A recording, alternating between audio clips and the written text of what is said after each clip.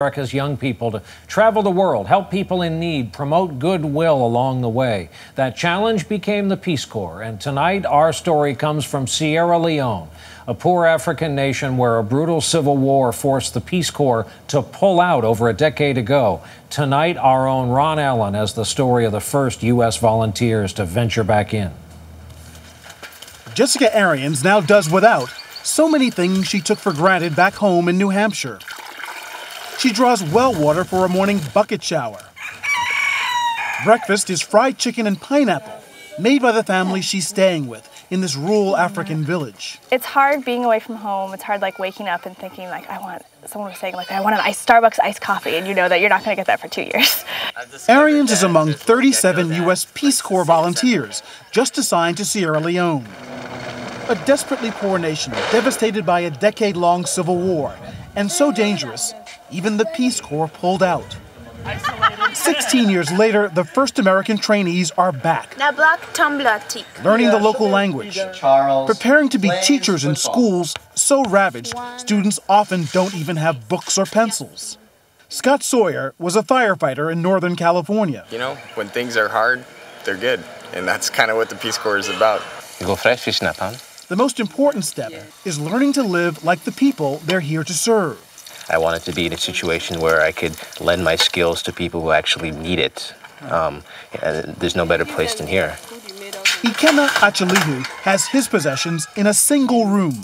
No running water or electricity, just a few comforts of home. This is very basic. Very basic, yeah. Bare minimum, that's right. Sarah, nice to meet you. They first came together in Washington this summer, recruits to a program of civilian ambassadors launched by President Kennedy in the 1960s. The government here pushed hard to convince and encourage the Peace Corps to return, a process that took several years. Leaders here hope the arrival of the Americans sends a clear signal to the rest of the world that this country is peaceful, safe, and moving forward. Over the years, volunteers have left a lasting impression. I'm singing, Lord, Lord, Lord. Ahmed Smart is an accountant here, with fond memories of an American teacher from 40 years ago. If you saw her, what would you say to her? I would say very big thanks to her. It's those stories and the warm welcome the Barrejos believe will help them through tough days ahead, including the drudgery of laundry. Show me your knuckles. My war wounds. Their goals are realistic. We're not going to turn the country around, develop it, but if we can at least teach kids Do our little part. about what we know, that's something to us. They're carrying on what's been a tradition and adventure for young Americans lending a hand in far-flung corners of the world. Ron Allen, NBC News, Bo, Sierra Leone. And because they are carrying on a great tradition, in the almost 50 years since the Peace Corps started, more than 200,000 Americans have served, after all, in 139 countries. We've asked our viewers to submit photos from their Peace Corps experiences. You can see a gallery of the images. Submit your own. That's nightly.msnbc.com. We're calling it an electronic reunion. That's our broadcast for this Wednesday night. Thank you for being here with us. I'm Brian Williams. We sure hope to see you right back here tomorrow evening. Good night.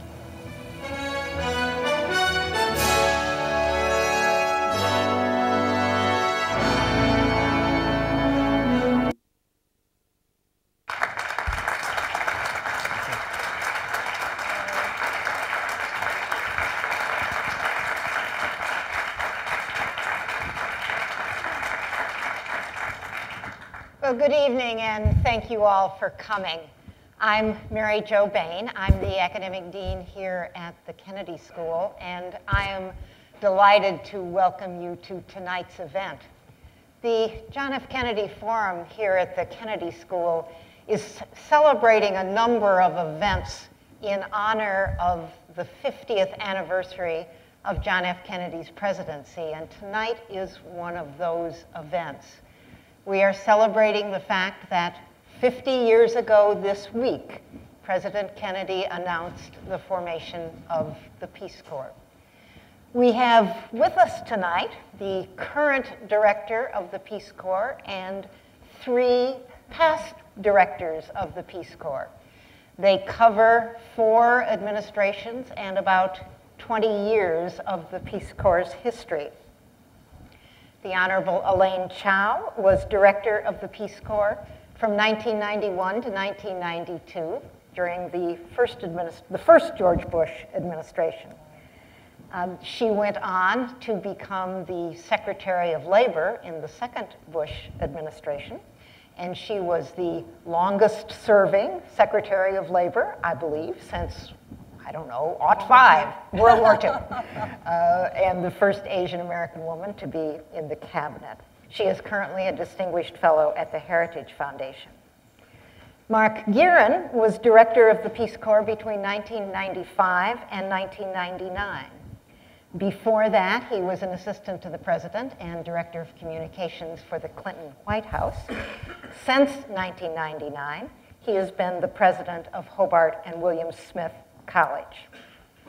Gadi Vasquez was director of the Peace Corps between 2002 and 2006 during the second Bush administration. Before that, he worked at the Security and Exchange Commission and worked in politics in California. He is currently Vice President for Public Affairs at Southern California Edison. Aaron Williams is the current director of the Peace Corps. He came to the Peace Corps directorship from a long career in development with RTI International and USAID. He was a Peace Corps volunteer in the Dominican Republic way back in the late 60s. Director Williams has asked that we begin our evening tonight by observing a moment of silence in honor and respect for a Peace Corps volunteer who passed away while serving in Niger a few days ago. Her name was Stephanie Chance, and our thoughts and prayers are with her family and her friends.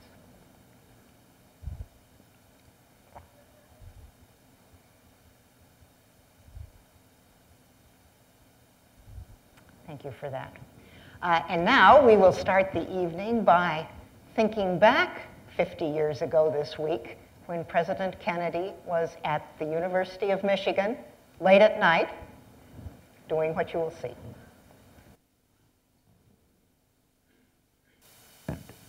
How many of you who are going to be doctors are willing to spend your days in Ghana, technicians or engineers? How many of you are willing to work in the Foreign Service and spend your lives traveling around the world?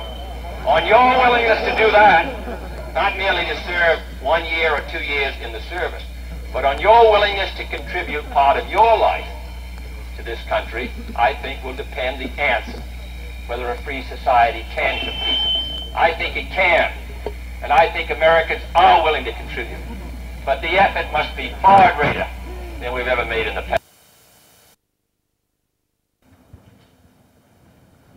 So I was a Peace Corps volunteer in Liberia between 1963 and 1965. I was in Liberia when President Kennedy was assassinated. I was in Monrovia. And as I look back on that experience in my own life, I can say that without question, it changed my life. It expanded the world for me. It introduced me to public service. It set me on the path through the careers that I've had up until that time.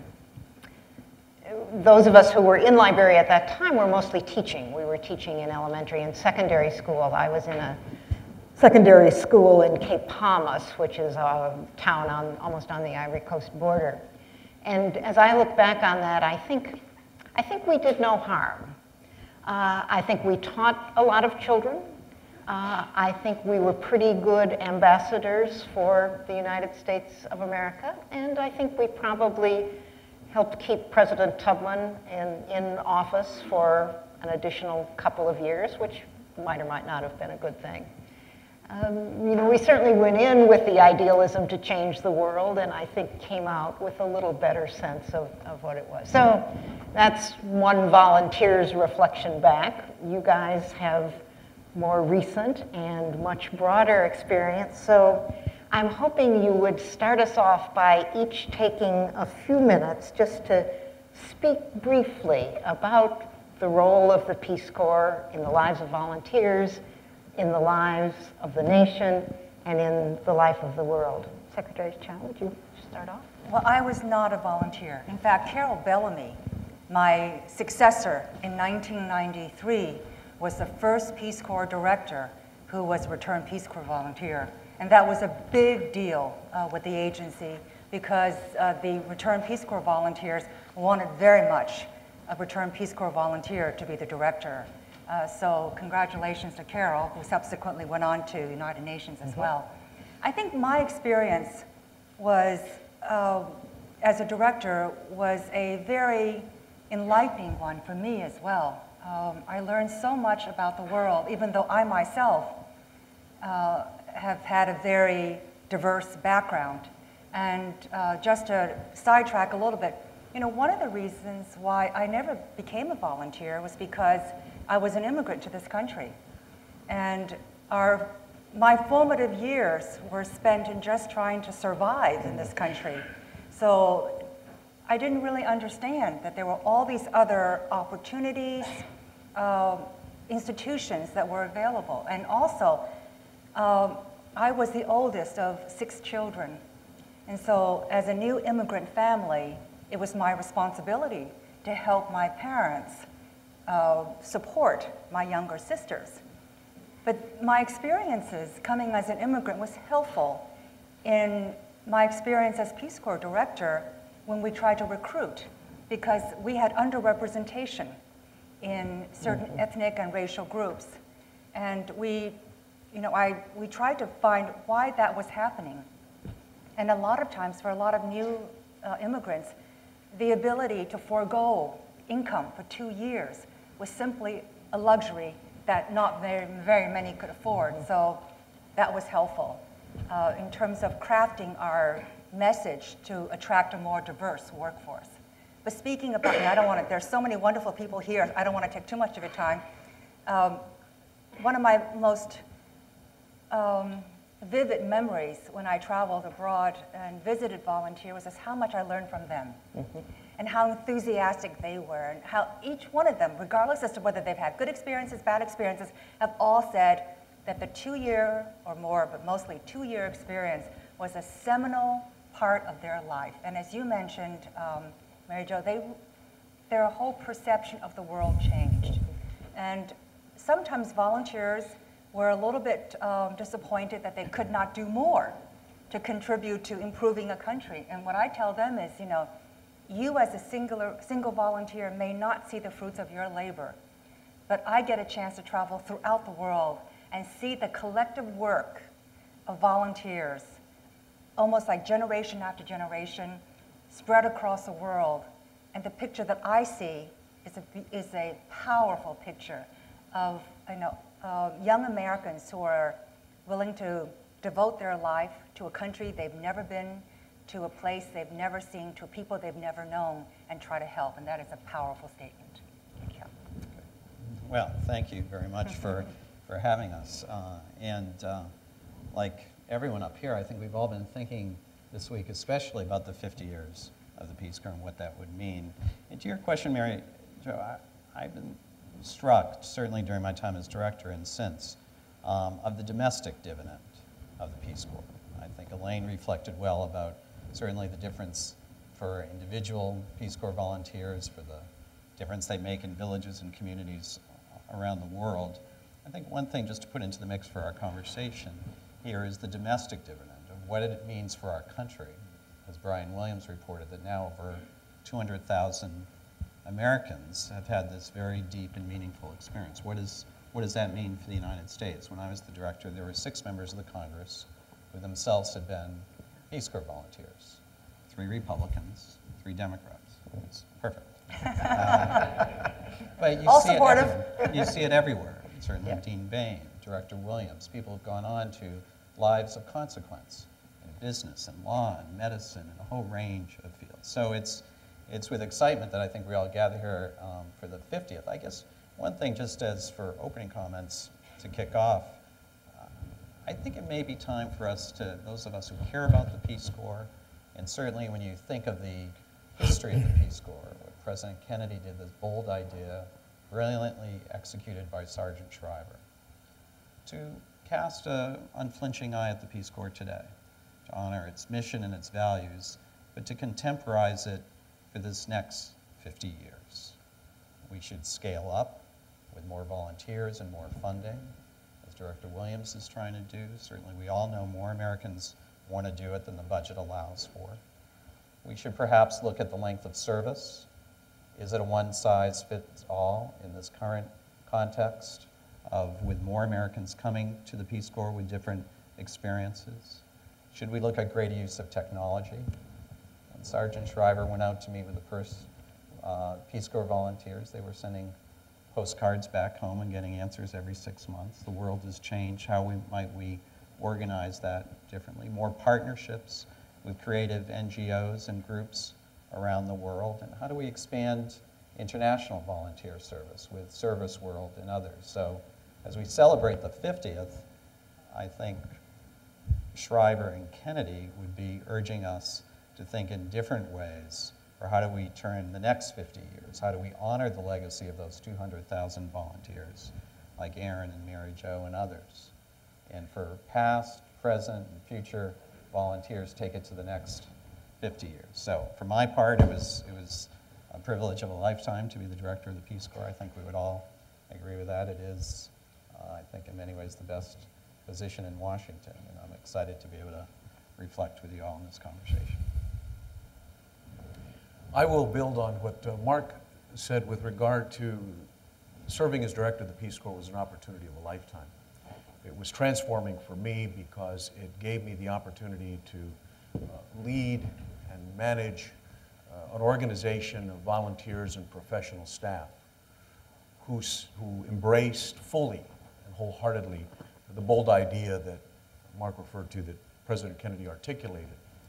Subsequent to my duties as director of the Peace Corps, I served as ambassador to the United Nations organizations in Rome, Italy from 2006 to 2009, where we dealt principally with food and agricultural policy, the World Food Program, during the global food crisis.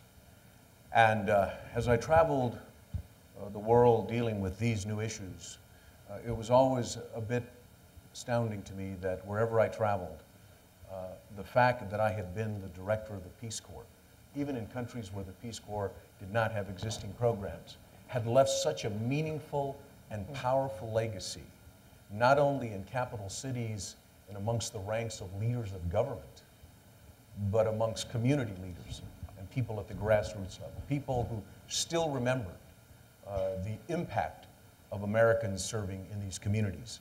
I will never forget my first trip overseas was to Afghanistan, shortly after the bombing had ceased, and we were meeting with then the Minister of Women's Affairs in Kabul, which you can imagine in Afghanistan is a very formidable task to serve in that ministry. The minister spoke great English. And I said to her, Madam Minister, you speak great English. Where did you get your training? And she said to me, I was taught English by Peace Corps volunteers the last time the Peace Corps was here in Afghanistan. Those are the kinds of special moments that when you have these encounters, you realize the powerful legacy of the dividend that has been talked about internationally, where presidents and prime ministers and ministers and leaders were touched by Americans in these rural villages and communities and have left that powerful legacy. As an ambassador, I had the opportunity to interact with many fellow chiefs of mission. In fact, just left Austin, Texas, where we had a gathering of former U.S. ambassadors, and many of them introduced themselves to say, I was a Peace Corps volunteer. I served in the Peace Corps. One couple met in the Peace Corps, and today their son, who served as a Peace Corps volunteer during my tenure, is now a Foreign Service officer. Therein lies another dividend, that the Peace Corps has produced many Foreign Service officers, many leaders of NGOs, and many leaders of organizations around the world that are making an impact and making a difference. I will close with this. I was the first director of the Peace Corps post 9/11. And my wife looked at me and said, are you sure you want to take this job? This is going to be a tall order. Because she wondered if Americans might turn away from the idea of going overseas in the aftermath of 9/11. And a few communications, press, media folks conducted interviews and said to me, Mr. Director, you're the first director after 9/11. surely you must be concerned that Americans just may not want to go overseas as Peace Corps volunteers. Well, ladies and gentlemen, I'm pleased to tell you that the numbers of applicants skyrocketed to historic levels. The interest in the Peace Corps escalated in a dramatic fashion. And I think it speaks volumes, one, about the American spirit and the willingness that we're not content to just be spectators, but that in fact we want to be participants in shaping our world and our nation and the future of this world. But also the fact that Americans, young and old, were seeking the opportunity to advance that idea that President Kennedy articulated, and that 50 years later remains a bold and strong idea. And I've always believed that one of the tests of a great idea is its sustainability. And if a journey of 50 years is a test, we're in a great place to see the Peace Corps do even greater things in the years and generations to come. Thank you. What a wonderful introduction by my fellow directors and by my fellow RPCV, Mary Jo. I'm honored to be here, and I find it a privilege to serve as the director of the Peace Corps after having served as a volunteer in the Peace Corps. I never imagined that one day I'd have the opportunity to do this. And I'm also the great beneficiary of being able to travel and see volunteers throughout my tenure. I've now traveled to 8 countries in the past year, and I've seen something that I'll call the Peace Corps Nexus, and Gaddy touched on this a little bit. But let me just share what I consider to be one of the great success stories of the Peace Corps. When I go to a country, typically I'll meet with the ambassador and his or her country team. Invariably today, the ambassador or the DCM or member of the senior staff, they are former Peace Corps volunteers. I'll cross over to see the government officials, the Prime Minister, the President, Minister of Health, Minister of Education. They have had probably, in their early years, a very positive experience with the Peace Corps volunteer. And I want to talk to you a little bit about what I just saw last week in Ghana, our very first Peace Corps country. I'll then go and visit with our volunteers in the field. I'll see the marvelous work they're doing in education and health and information technologies and small business development, et cetera. And I will run into the heads of the various international NGOs that are doing great work in the field of development. They also are Peace Corps alumni. So we've got this tremendous nexus of the Peace Corps 50 years later, which is a great testimonial to the legacy of President Kennedy.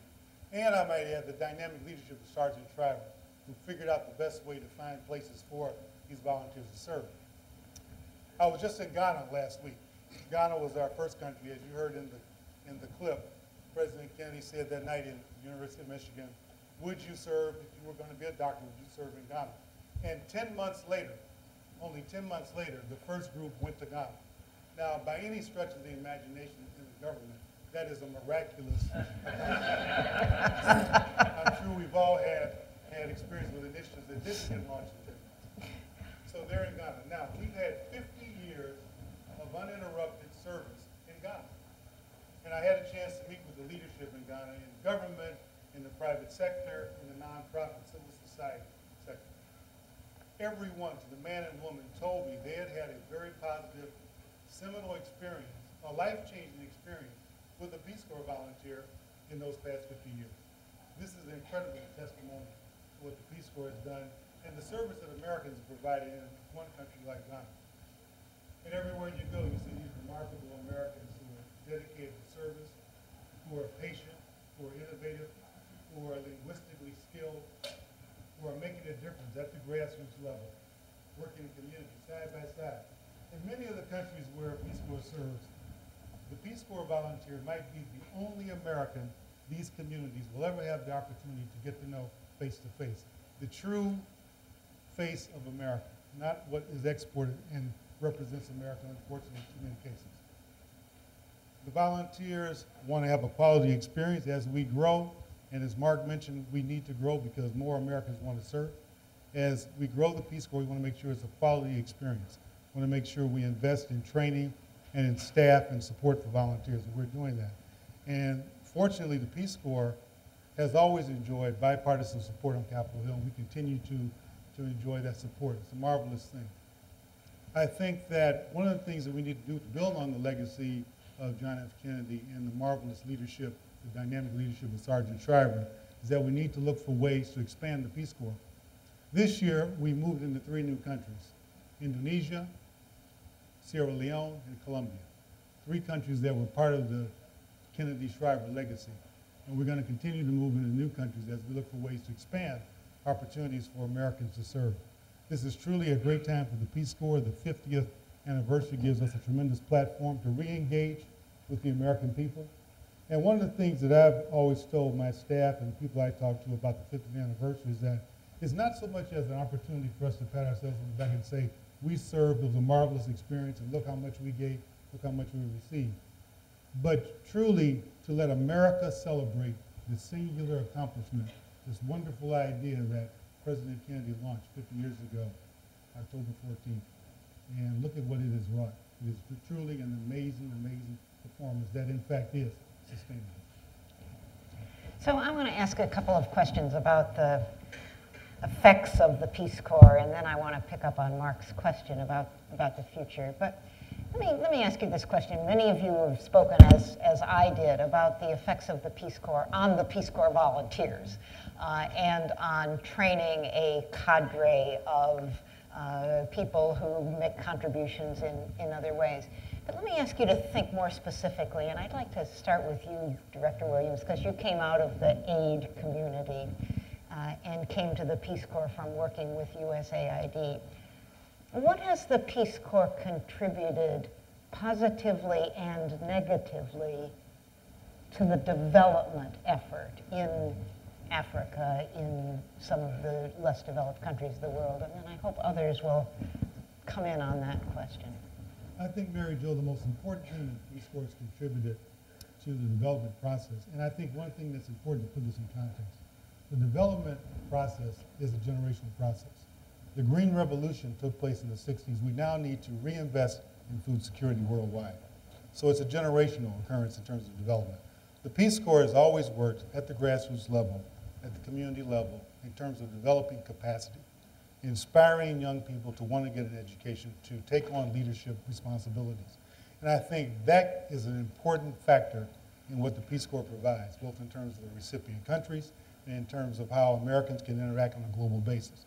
That, to me, is really a bottom line accomplishment, one of the greatest returns on investment that we could ever hope to achieve, this developing capacity at the local level. You know, for example, whether we work in health or education, we tend to be trainer of trainers. We are the ones who are trying to make sure we extend the hand of the community working on their priorities, because after all, we have to be invited into a country and we work on national priorities. To me, that's the most important thing that we can do. Mr. Vasquez? Well, I think the important thing is that the Peace Corps has to remain relevant, and part of that is I think what the director has alluded to, is that you have to have a willingness to adapt, to develop new programs that maintain the relevance of the Peace Corps in a host country. Again, you have to be invited. During my tenure, we opened a program in Mexico, which was the first in the history of the Peace Corps. It required very delicate negotiations, defining the program so that it was acceptable to the host government. And it had to be very relevant and, frankly, a little bit out of the box of what the Peace Corps had traditionally done when going into countries. But this is what the government of Mexico and the representatives of the government were looking for. And so you have to constantly be assessing, recalibrating, if you will, the programs throughout the Peace Corps world to ensure that they're relevant, they're pertinent, and that it's not only yielding a positive for the host country, but frankly, that the volunteers in closing out their service are walking away with a sense of fulfillment, a sense of accomplishment, which in turn, and in my view, creates another recruiter for the Peace Corps once you come back to the United States and begin to readjust to home life. So I think those are critically important. I think the training component is very, very important. The component of training in country to Peace Corps volunteers is very, very relevant. Peace Corps volunteers want to feel like they're well-suited, well-trained, well-equipped to be able to do their job so that there is that fulfillment and, frankly, that sustainability when the difficult times come. And I think any volunteer would tell you that those challenges probably come earlier than later sometimes. And so that's very, very important. So I think the relevance. I think in terms of what's negative, I won't name names, but I will simply say that some of the most agonizing episodes of our time, and I'm not sure it's a negative, but it can be viewed as a negative, is when you have to make the decision about pulling out of a country. because there are various reasons you pull out of the country, whether it's safety and security, emerging conflict, political instability, those kinds of factors.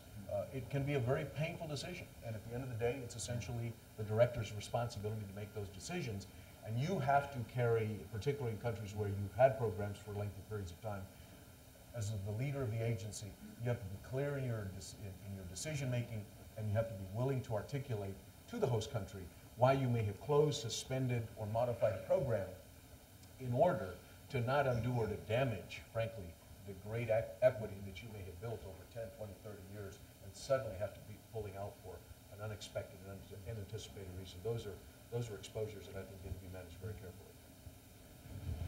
Well, I don't think there's any question, but the Peace Corps has been a force for tremendous good, and in terms of development. Aaron, we're fortunate to have Aaron as the director, because he brings an extraordinary wealth of experience, really, amongst all the directors, which will, so, and we've all seen it anecdotally. So the challenge, though, is in our, the work of development by its nature has a very long time horizon. And we are driven by the constant assessment, not even quarterly reports, but kind of the metrics used for proving the worth. And as stewards of the public money, that is important. But I would put a bit of a marker in the conundrum that we have with the Peace Corps, and that is, how do you measure it in this way? All of us will have a story similar to this one. When I went to Kenya, Tanzania after the bombings in 1995, I met with the Minister of Education, and he said, the first American I ever met, and the best teacher I ever had was my Peace Corps volunteer teacher. We've all heard it. Gave me the name, 30 years. Prior, I came back to my office, looked him up. He was here in Falmouth, Massachusetts. Called him up, told him the story. There was a long pause on the phone, and he said, I'll have to look at the picture. There were 62 kids in my class. So here's the question, and here's the development question. When do you measure the success of that Peace Corps volunteer's tenure? After his 27 months of service? Or 30 years later in this rather random encounter with a Peace Corps director and a Minister of Education? So, which is not to say that we shouldn't assess and measure this. Of course we should, and Aaron is working mightily on that. But there is, by definition, a different metric we should hold on to, I think, in terms of the Peace Corps, for that personal element, for the bonds of friendship. That is one of the key goals in that transference. It doesn't as neatly fit into the very good question you raised. Should one of the metrics, Mark, be that the Peace Corps volunteer teacher is no longer the teacher in that school, but the country teacher? Oh, I'm a big believer in work your way out of a job. Okay, good. Secretary Chao, do you want to? I think there's no question that in this globalized economy and world in which we work and live, that we need to have a better understanding of peoples across the world, outside of our borders, and it's important that they understand us. I mean, I never met a white person until I came to America, and I had no impressions. But I do remember, and this is kind of, you hear stories about this all the time, I do remember seeing Peace Corps volunteers, but I never met them. So in this worldwide economy, which we are now such an active participant, we need to understand how other people think and what their cultural background is, their philosophical outlook. And Mark's question is a very important one, which I alluded to initially in my opening remarks. And that is, Peace Corps volunteers who are very often type A types. They want to have accomplishments under their belt, and they're so anxious to get things going. And I tell them, you are a participant, a catalyst, a facilitator in this whole fabric of activities that's going on around the world. You may not be able to see the product of your labor, but I do, at least a larger part than you do. And I think that gives a lot of comfort to volunteers. And then if you add on that, not only the geographic expanse, but the temporal expanse of time, then you can see what what volunteers do. And they do this in very modest, one-on-one achievements, which is really so heartwarming, because that's how volunteers make progress. They reach each heart, one heart, by one heart. if I may, I will say two other things. One positive and one negative. I'm always so impressed also with how fluent volunteers become in the language of their country. And we have the best corps of native speakers almost from these volunteers who are, most of who are young, and they pick up the language like that. I went to Hungary in 1991. Hungarian is a very difficult language. And the president of Hungary said, you know, you have some volunteers here who are just amazingly good Hungarian speakers. So, you know, we have now people who can speak another language, who understand the culture. When I went to Russia, I was amazed by the can-do attitude that Peace Corps volunteers infused to a people that had just emerged from you know, the heavy yoke of totalitarianism, who felt that their spirits were crushed, this is 1991, and who felt they couldn't do anything on their own. And yet we had these wonderful young people from America who would tell these former Russians, Ukrainians, you know, Albanians, I mean, Albania was not a part of the former Soviet Union, but it was part of the, behind the Iron Curtain, but the peoples of the former republics of the former Soviet Union, that they can have control over their lives, that they can start a new business if they wanted to, and that things will, you know, come together. So I think the can-do attitude is another very, very wonderful occurrence. I will say if there's anything negative is that sometimes I think cultures are hard. Different cultures are very embedded and very, very complex. And sometimes, you know, we introduce a new element, and I think we need to be careful of the unintended consequences when we go into a society and try to encourage them, inspire them to do all sorts of different things, that there might be unintended consequences as well. Interesting, interesting. Let me ask if any of you would like to speak to the role of the Peace Corps in the foreign policy of the United States. We were always being asked if we were spies. I don't know if that's, we weren't, at least as far as I know. I assume that still goes on, but we were also, as volunteers, kind of being contrasted with the folks who lived in the gated communities of the embassy. That was when I decided I didn't want to be a Foreign Service officer, by the way. But I wondered if any of you would like to speak to the role that the Peace Corps plays in the foreign policy of the United States. Director Williams? Well, I think, first of all, we have this wonderful appeal by President Obama to Americans to serve, and that includes both internationally and domestically, and Peace Corps represents their response to that call, and that's an important part of our foreign policy. I think when citizens of the various countries see Peace Corps volunteers working with them in their communities, shoulder to shoulder, living under the same conditions that the average person in those villages and communities live, that has a tremendous impact. It gives them a perspective on America that they couldn't gain any other way. This is a tremendous experience. Everywhere all of us have traveled to, we've seen this time and time again. I think the other thing is that's important is that Peace Corps, of course, is an independent agency.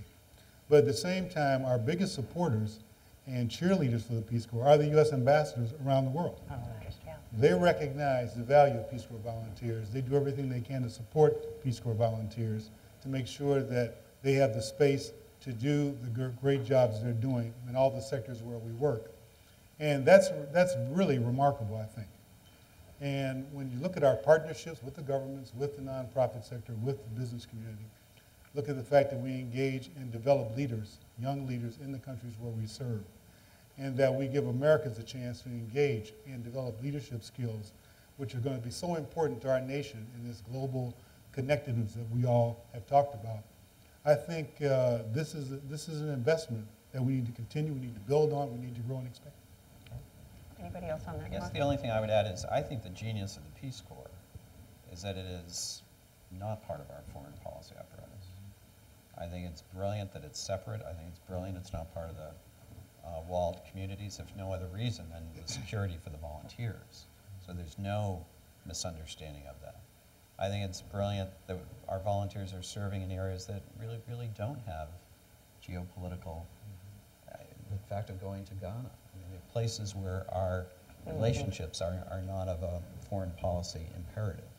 And I think from that genuine, authentic service, going in peace and friendship, comes very good relations around the world, but decidedly not an affirmative statement about American foreign policy, Western values, any of the thing that was really the inspiration of the early days. Interesting.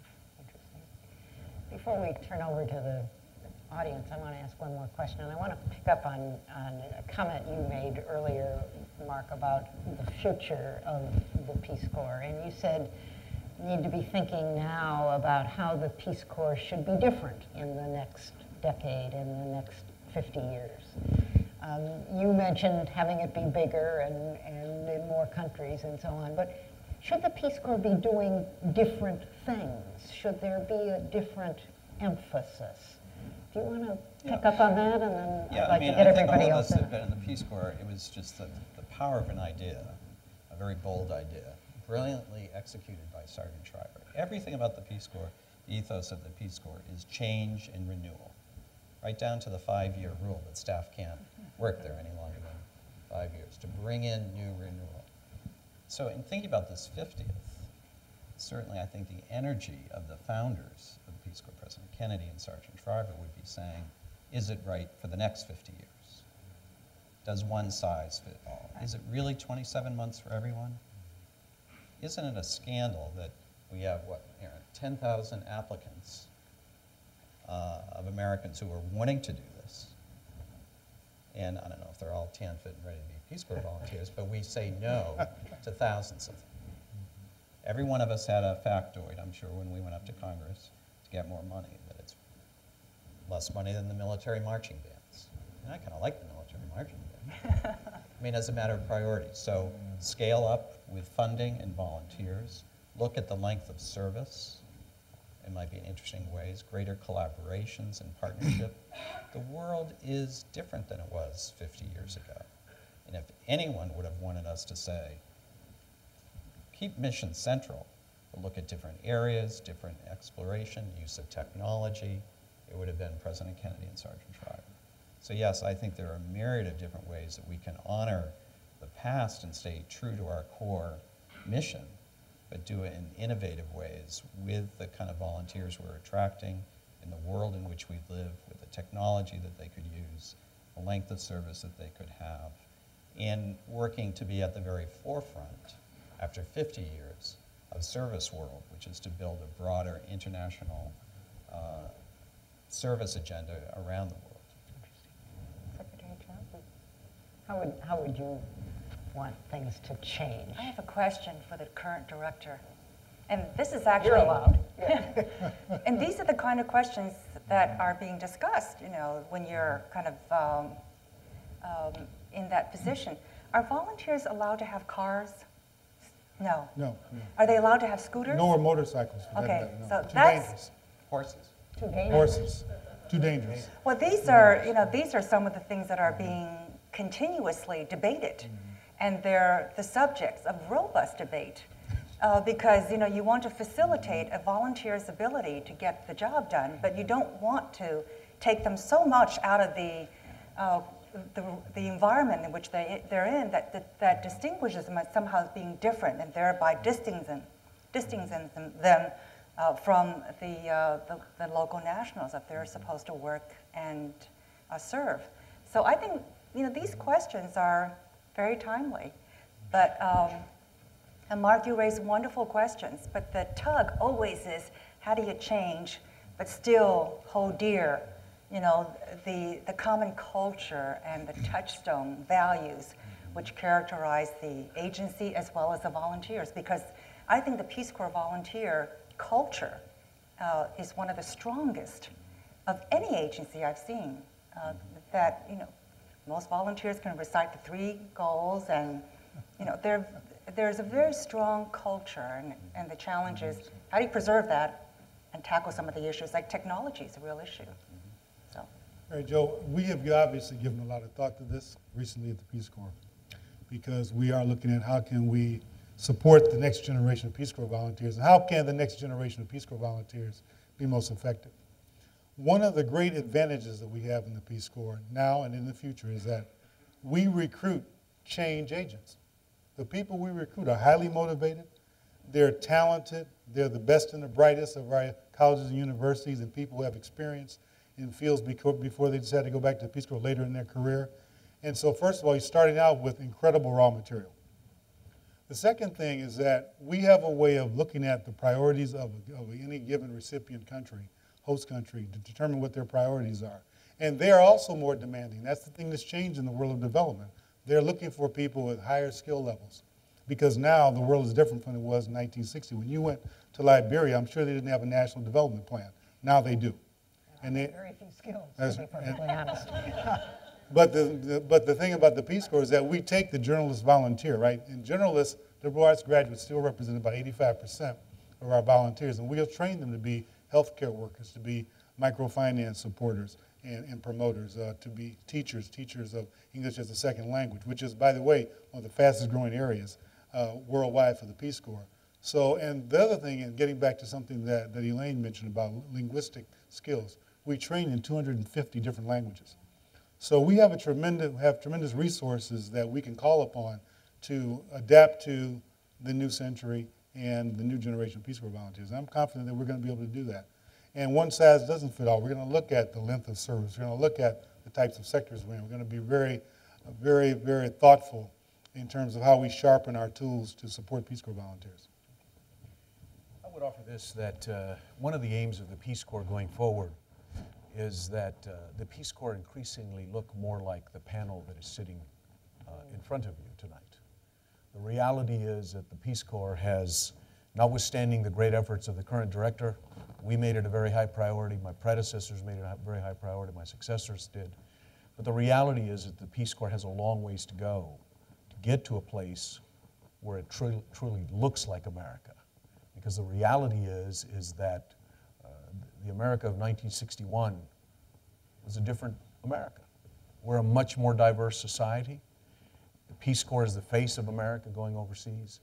And I think that we would be extraordinarily well served by embarking on a very, very aggressive effort. And Secretary Chao has made a reference to one of the challenges that we found when we did some of the field testing here in the United States, inquiring of people of color, why is it that you are disinclined to go in the Peace Corps? Guess what the most frequent response was? Economics. First generation college graduate. Can't do it. Can't afford it. Can't go off for 2 years. Have to get a job. Those were the kinds of obstacles that people cited as reasons why they couldn't go into the Peace Corps. Those are reasonable and very viable and plausible explanations for why they can't. Not lacking a desire, not lacking the drive or determination or the willingness to serve, but having those economic hardships and other social hardships that exist within those communities sometimes. And so I would simply urge that all the technology, the development, the training, all of those things are critically important. But I think that one of the greatest values that the Peace Corps can bring, and I'll never forget the experience of being in Morocco and having a young Moroccan say to me, "You're an American? You don't look like an American." And I said, "What do you mean I don't look like an American?" He says, "Your skin is dark and your hair is dark." It's a little different shade these days, but it was all dark back then. And he said, "You don't look like an American." And it gave me the platform to talk about the diversity of America. And so I think this is a very critical component going forward and will be very, very important in the future for the Peace Corps to have the depiction of the face of America in ways that we have not seen in the past for the benefit of the Peace Corps and the benefit of the United States of America. Well, I want to invite members of the audience to go to the microphones and ask questions of the panel. One of the great traditions of the John F. Kennedy Jr. Forum is that all speakers agree to take questions from the audience. The audience, in turn, agrees to ask questions. So I will remind you of the rules for asking questions in the forum. Please identify yourself. Please keep your question short and concise. And please make sure your question ends with a question mark. So there are 4 microphones, 2 upstairs and 2 down here. We'll start over here and go that way. Hi, I'm Suzanne Kratzig. I'm actually an RPCV from Benin. When you were director, Dr. Vasquez? Mr. Any. Director, former director. Your honorable is good. And I now also work in the field of international development. And security issues around the world are increasing tremendously. So my question now is, how is Peace Corps responding to this? How are you deciding now which countries you'll go in? Are you expanding? I mean, it sounds as though you're expanding to include some more quote-unquote higher risk countries like Colombia. I've heard that you're going to Haiti, which, having lived in Haiti last year, I'm very curious about. And how that is affected by, even though technically Peace Corps is not part of foreign policy, it is, in a way, how all of those decisions are being made regarding security and where you go. Well, of course. First of all, safety and security and the health of our volunteers, as you know from your service, is first and foremost for Peace Corps. And we're only going into those countries where we find an environment that's permissive, where we can safely put volunteers, where they can actually do the work. In the case of Colombia, we looked at Colombia very carefully. We're going into an area of Colombia where volunteers are going to be able to engage and teach in a very safe environment. In Haiti, Haiti is a large country. There's lots of places where we can work with poor communities in Haiti where volunteers will be perfectly safe. But let me just say this, that before we go into a country, we conduct a very careful, in-depth assessment, working with all players on the ground in that country, whether it's on the American side or the UN, the international donors, the World Bank. We look at all factors to make sure that volunteers are going to be safe. That's first and foremost, and one of the things that, as director, all of us have had to be responsible for. Mr. Hudson, do you want to comment on that? I mean, you were obviously the director during one of the most challenging times. Well, yours is a very important question, because it was a question that I was asked by many parents post 9/11. And I think I should point out, I think the number still holds at 60% of the volunteers in the Peace Corps today are women. I think it's still 60-40. You know, so whether we like it or not, the reality is that the level of concern rises from country to country, and therefore the questions come quickly and very directly of the Peace Corps director. And for us, we established the Office of Volunteer Safety and Security, which conducts the surveys that the director has alluded to. And I think we have a very, very credible process.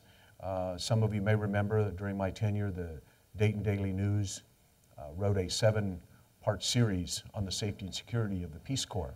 And when I interviewed with the reporter, I asked him, why the interest in the Peace Corps? He said, well, it's time for somebody to look at the Peace Corps with regard to safety and security. And so that created a great deal of interest on the Hill, which generated legislation. And it also generated tremendous response from the returned Peace Corps volunteer community because of some of the proposals that were being floated. Example, let's cluster the volunteers. Let's get 3 or 4 volunteers together to live together and put them in one location. Well, the feedback from the field and volunteers was overwhelming, quick, and decisive. The other was mandate that every Peace Corps volunteer have a cell phone, has to have a cell phone. Well, that induced a reaction globally of not going there for a lot of different reasons we won't go into. But the reality is that the greatest stakeholder in all of this, as you can imagine, is the volunteer who best knows, in concert with the staff and country director, what the standards for safety and security are the best for that country and which are most appropriate. But it is a constant state of vigilance. And I think any of us here, at least I don't want to speak for other directors, but if there was anything that caused me to turn and toss, it was not legislation on the Hill, it was not funding, it was always safety and security. Because I needed to have the peace of mind as director of the agency that our policies and practices, both at headquarters and around the world, were to a standard that could meet the test, even in difficult circumstances. And I think by and large, the Peace Corps has done a remarkable job over 50 years of providing relatively good safety and security. Question over here. Hi, my name is Karen Rothmeyer. I'm a fellow at the Shorenstein Center. I live in Kenya, where I was in the Peace Corps. I went in 1965, and I went back to live there about 40 years later.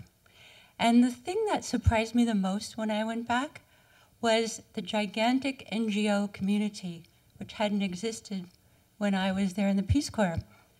And I have my thoughts about NGOs, but my greatest worry when I saw them was the Peace Corps a template for the NGOs who come in and do for Kenya what Kenyans should be demanding that the government do for them? And when I hear about the expansion of the Peace Corps, that makes me very nervous, because I think, and I would like to, I think what many Kenyans would say, and I've talked to many who don't think the Peace Corps is any different than all the other Western NGOs. In fact, they don't even live that badly. They would say to you, why are you sending the Peace Corps here? Why don't you use that money and help to fund programs that Kenyans, 40% of whom are unemployed, including many students I teach at the university who can't get jobs when they finish? Why aren't you just giving them money so that Kenyans can do for themselves, and so they can demand of their government that they provide the services that your Peace Corps people are providing? That's a great question. Mark, would you start off on that one? Yeah, well, first, thank you for your service as a volunteer as well, and to the other questioners that have served. You know, it's an interesting question, and one that I think the Peace Corps has wrestled with on and off.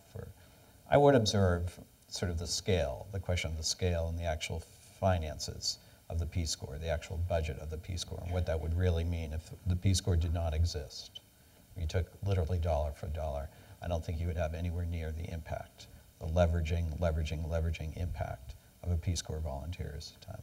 I think your broader point, though, I would share your view that what has changed since when you were a volunteer, which is one of my observations about the partnerships for the next 50 years, is the explosion of the NGO community. And we would all agree it can vary in terms of its effectiveness. And the question, I think, for the Peace Corps going forward is, how can they knit into some of these organizations or not?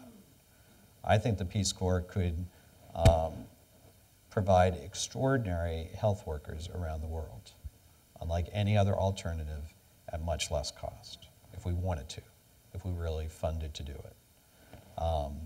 But my own view is, I think those partnerships are essential for the Peace Corps. Whether or not our volunteers are with them, there's different variants of how they're currently operating around the world. I don't see that changing in the developing world as we see that sector explosion. I think the question for the Peace Corps is, how do we best address it?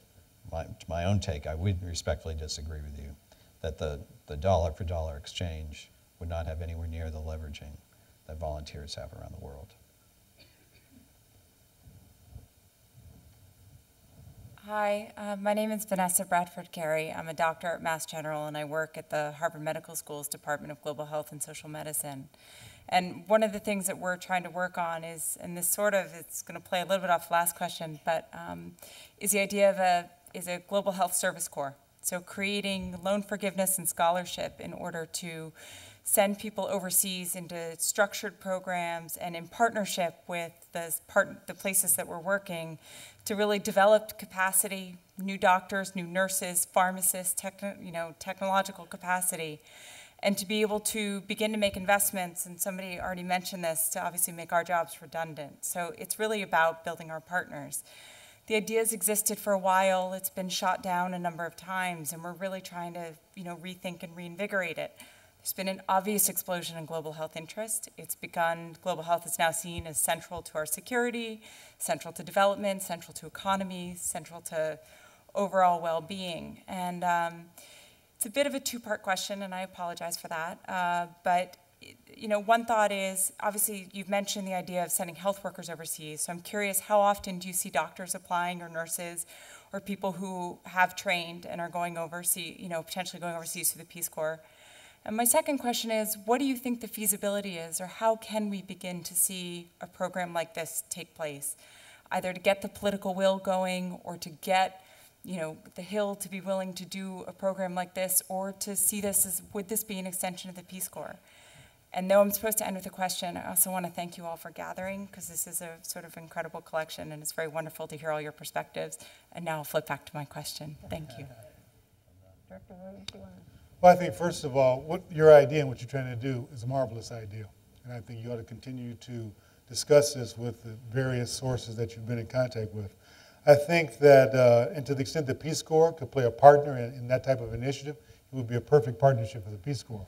One of the things that we're trying to do, one of my new initiatives, is to expand partnerships that Peace Corps is engaged with, both with the U.S. government agencies, with the private sector, and with the leading development NGOs around the world. Because we need to be able to provide places to provide better training and places for Peace Corps volunteers to become more effective in terms of capacity development at the local level. So partnerships are part and parcel of what we're trying to do. I think in the case of, getting back to your first question about the recruitment of people who have healthcare experience and expertise, there is a healthy percentage that we see of nurses that come in. Not many doctors, more nurses. We see some retired doctors. As a matter of fact, I met a retired doctor not too long ago who wanted to go to the Peace Corps. He didn't want to have anything to do with medicine. He wanted to do something entirely different. And he ended up being a TEFL teacher in the Ukraine, right? So, you know, we tried to accommodate those kinds of eclectic interests. But there is a pretty healthy cohort of nurses and people who have healthcare experience going into the Peace Corps, and we try to encourage that.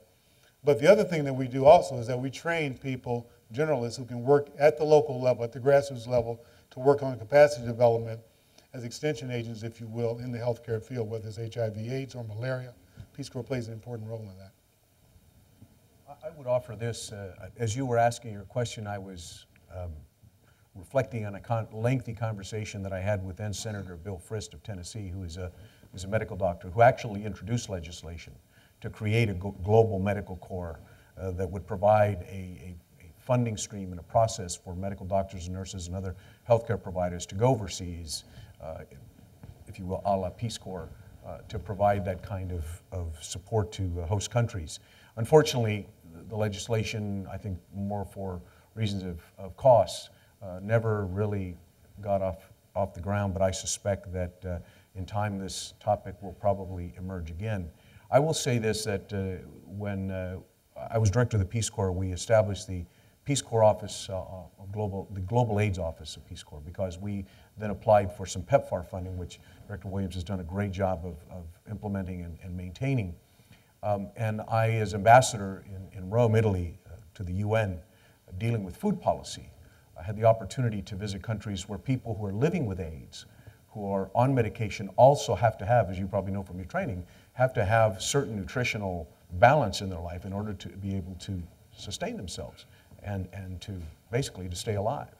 And I do believe, and people are starting to write about it now, that we are headed in a direction where we are building a demand for the future, that as people living with AIDS advance in age, they're going to require more intensive medical care and treatment and oversight for their treatment, that we may have to shoulder an increasing responsibility for, and that may create an avenue to create the kind of discussion that you talked about. This is a topic that is now starting to emerge because we are being successful in the PEPFAR and Global AIDS programming. The result is more people are living, they're living longer, they're sustainable, but they're requiring medical oversight and care. And so I think that that's an issue that we'll probably be hearing more about. So I think your question is apropos. I just wish we had a better answer. Thank you all for being here.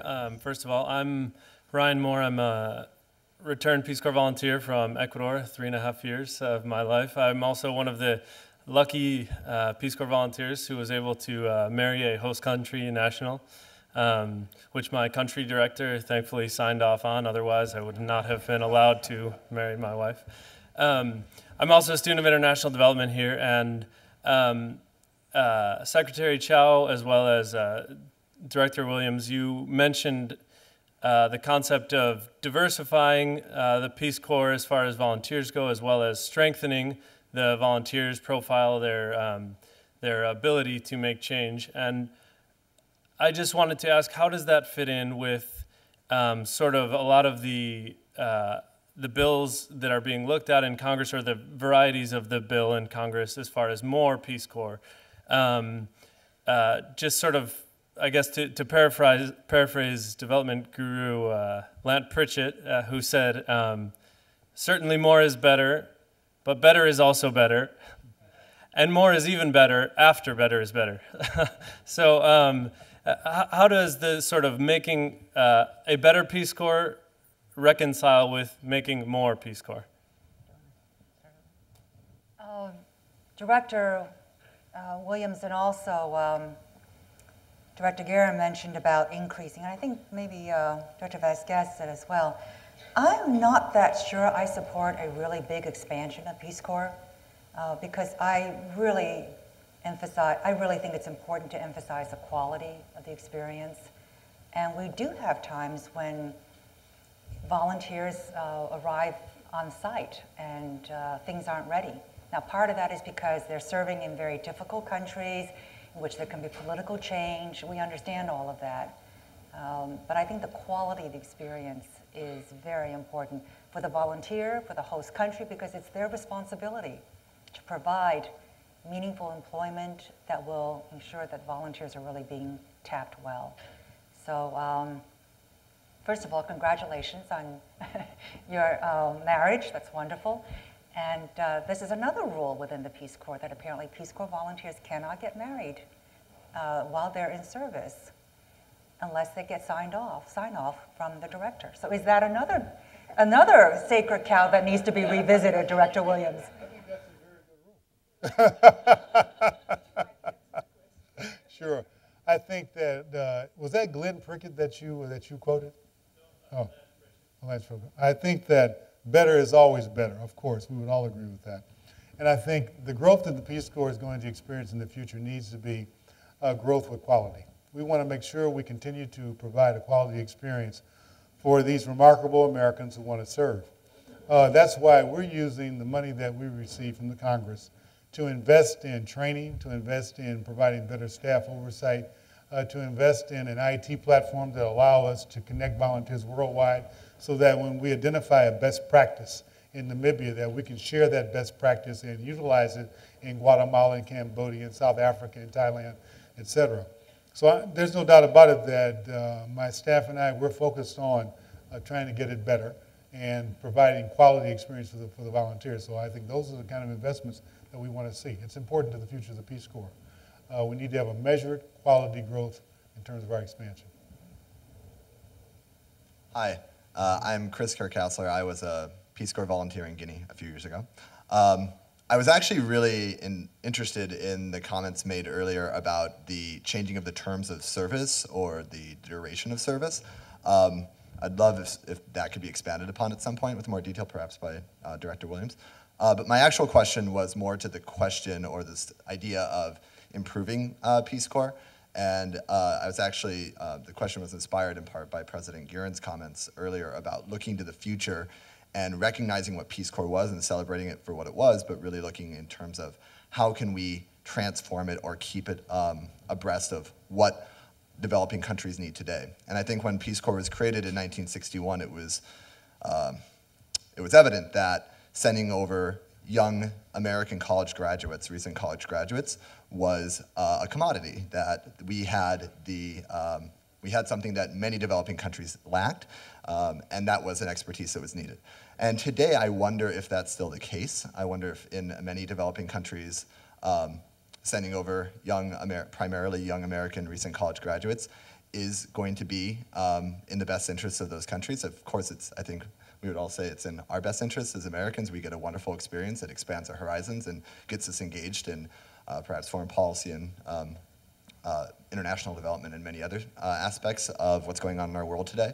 But I wonder if perhaps the future of the Peace Corps needs to be looking more towards creating, rather than taking teaching jobs and things like that, moving towards more of a technical support role. And that would involve attracting people with more experience, perhaps people with graduate degrees or people with more work experience, and putting them in positions where they can help the government at a higher level make more substantial changes, or helping them develop their policies in a way that would affect more people. I would just offer this, and Director Williams has a more contemporary perspective, I think, but we established, as I mentioned earlier, they opened the first program in Mexico. And what the Mexican government made clear is that they wanted a different kind of a program. They wanted a program in science, technology, environmental protection. And I think at the onset, the average age of the Peace Corps volunteer, my memory serves it correct, was in the 40s. The first group of volunteers who went in, I met all of them, so I can tell you that they were definitely not in their 20s. They were north of 30, and probably most were north of 40. But these were men and women with master's degrees in the sciences, public health, environmental sciences and whatnot. And then I had the opportunity to visit with them and to see their programming. And it was a totally different type of program than what you're accustomed to, because that's the kind of programming that the Mexican government was seeking from the Peace Corps. And just earlier tonight, the director was telling me that the Mexican government is looking to expand the Peace Corps and introduce new areas that are probably somewhat non-traditional for Peace Corps, but I think are representative of where the Peace Corps could go in the future in some areas, and in some countries, I think, to your point. So I'll punt to the director. Can I say something to that effect? I'm Of going course, to inject a little controversy in here. Is that okay?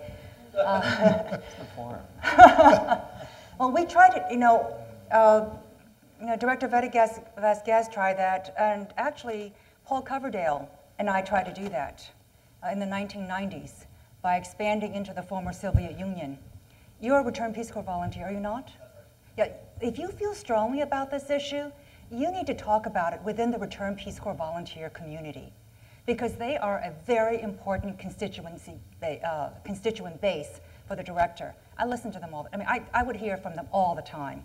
And when Paul Coverdale went into Eastern Europe, and I subsequently went into the former Soviet Union, because of the compelling events of world history occurring at that time, there were some Peace Corps volunteers who did not agree with that.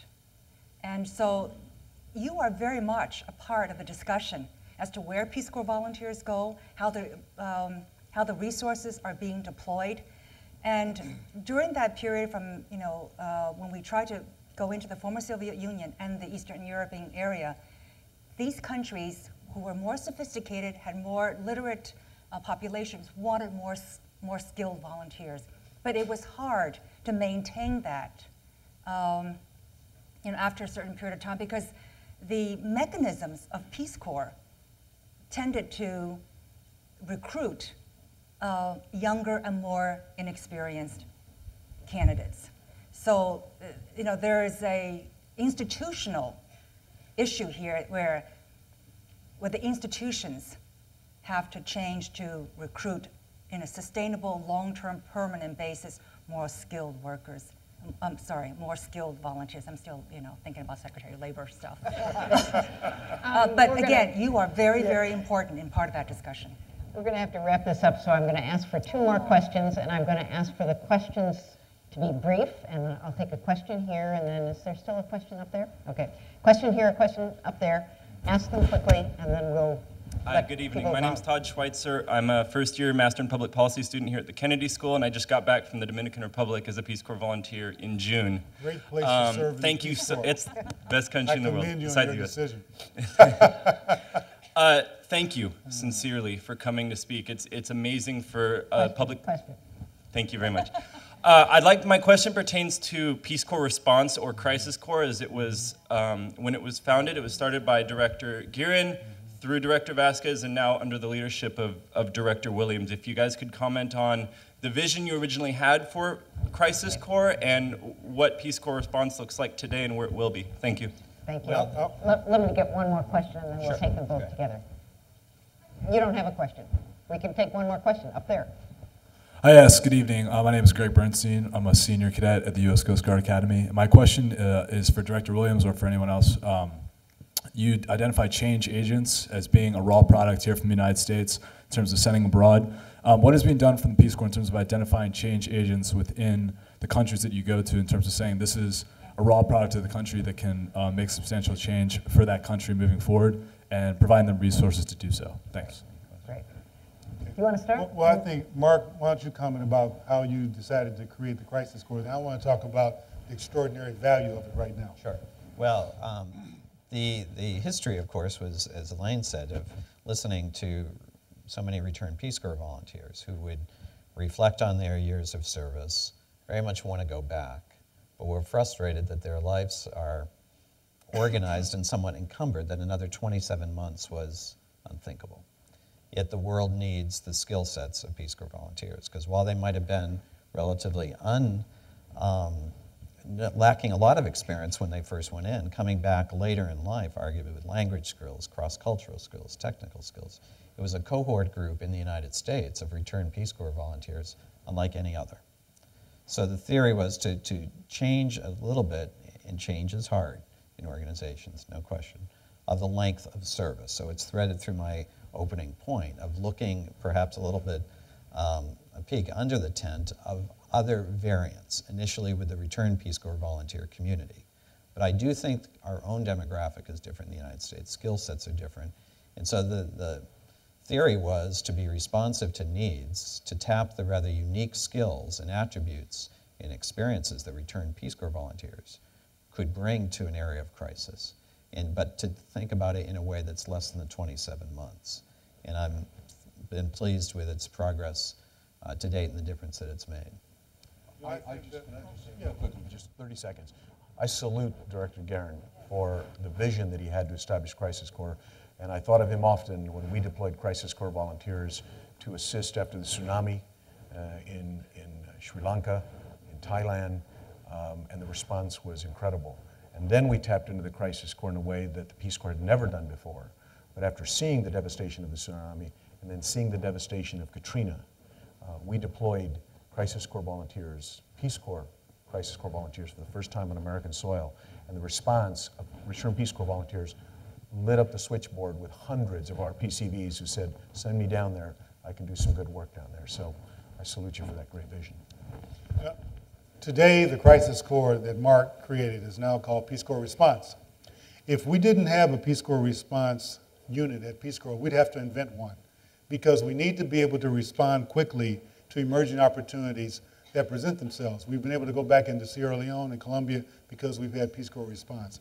After the earthquake in Haiti, we had about 200 fluent Haitian Creole returned Peace Corps volunteers prepared to go back into Haiti 48 hours after the earthquake. This is a tremendous asset, and it demonstrates the incredible resilience and interest in ongoing service of the returned Peace Corps volunteer community. So that's a really important, and I applaud Mark also for doing that. It's really been important. So now when we see an opportunity to go into a country, whether we haven't been there for a while, we want to go in terms of a new program, we have a tool that we can use to provide experienced, talented volunteers with the language skills to move into a country. I also want to answer the question the gentleman asked me from, was it Coast Guard? How do we find change agents in countries where we work so they can make a difference and impact and have an impact in their country? That's one of the #1 things that we constantly search for in the countries where we serve. We're trying to identify the best organizations and the best leaders of those organizations so we can place Peace Corps volunteers to work with them to assist them in their role of making a difference in their societies. There's nothing more important. And there's thousands of Peace Corps stories about Peace Corps volunteers who worked with individuals like that, who ended up being leaders in their countries in all sectors. So this is an ongoing, very important, from day one, from 1961 on, we've been looking for change agents, and we continue to support those important individuals who make a difference, the men and women who really can make a difference in terms of development in their countries. Well, we do have to bring this panel to a close. Please join me in thanking the panelists for a wonderful, wonderful conversation. Thank you so much.